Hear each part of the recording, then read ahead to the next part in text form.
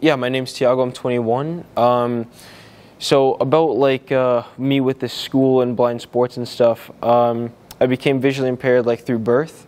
It's a condition where it gets worse over time. It's called retina pigmentosa, RP for short. And through some bad decisions in my life, my nystagmus came faster than what it should have, which is the shaking in my eyes, the twitching. But with the blind sports, I've done a lot of sports. I've done football, hockey.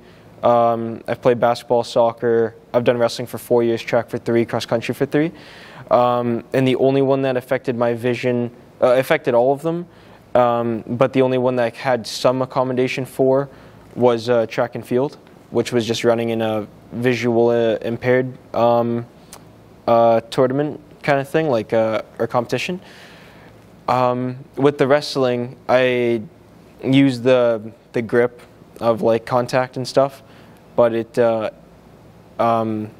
like I didn't enjoy it too much. I prefer to be like free. But with the school and stuff, I've not done any blind sports through this. I just came here for a camp once in a while, and I was told to perform in jiu-jitsu as well, which I never ended up taking.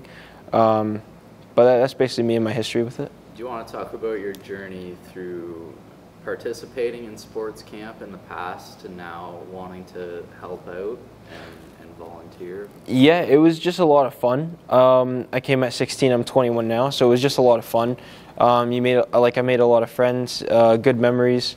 But the willing to help is I've switched my career path from health, wellness, and fitness to wanting to be an EA, to be with kids, help kids with whatever they need.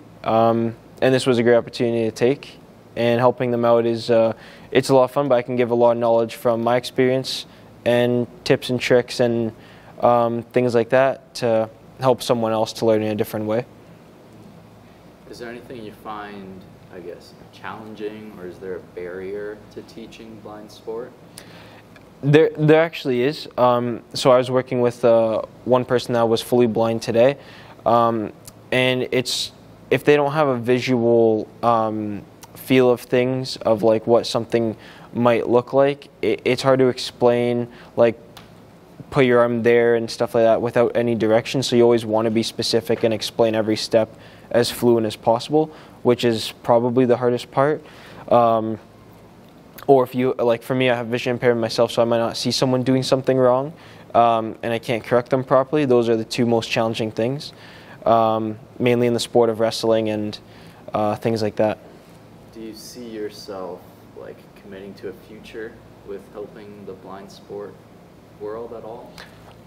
You know what? I would have liked to do wrestling for myself in a blind sport, but to help someone.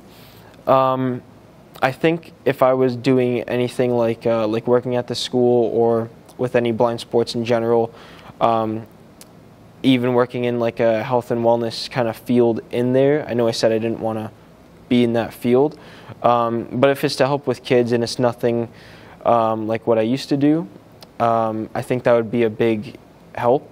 Do you see any of yourself in the people that you're helping mentor right now when you were back in that place? Honestly, a little bit for a few of the students here, like competitive but fun, and kind of like just trying to figure out like, you know, try new things. What am I good at? What am I not? Do I want to pursue this? So I've seen a few things like that. A few people that have some of the attributes of me, but I just try a lot of things out